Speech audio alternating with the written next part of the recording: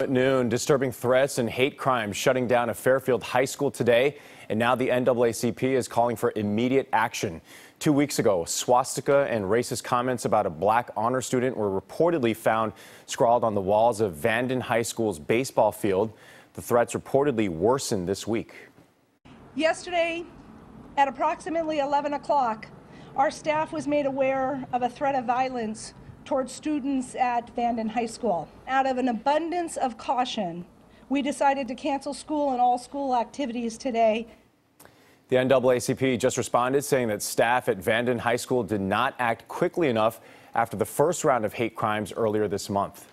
Adults who should have been in charge taking care of business for 2.5 to 3 weeks did absolutely nothing. The administration, unfortunately, has given cover and protection for the guilty students.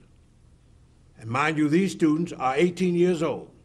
It is not clear if Vanden High School will reopen tomorrow. Travis Unified School District is working with Fairfield Police now as the investigation continues.